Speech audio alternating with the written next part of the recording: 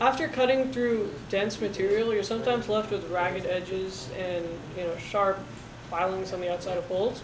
And when you run the robot with this, sometimes these chip off and fall into robot components, or they can stay on and easily cut your fingers, or they can cut other robot components. Sometimes these fall into robot electronics where they can cause short circuits. So in order to prevent this from happening, there's two tools you can use. You can use the file, and you can deburr. So with this, you can smoothen sharp edges, and with this, you can smoothen the outsides of holes. So first, to smoothen this ragged edge, we're going to use the single cut file. So single cut files only work in one direction, so make sure you don't push them in both.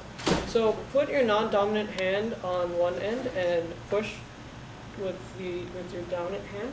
So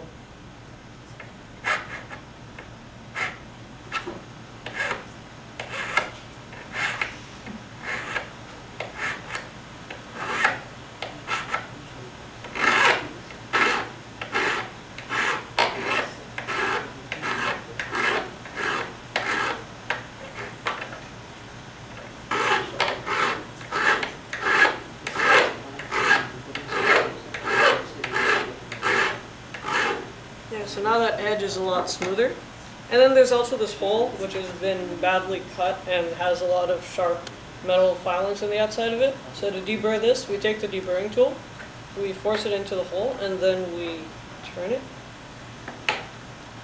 And the deburring tool removes all of the sharp filings from the outside.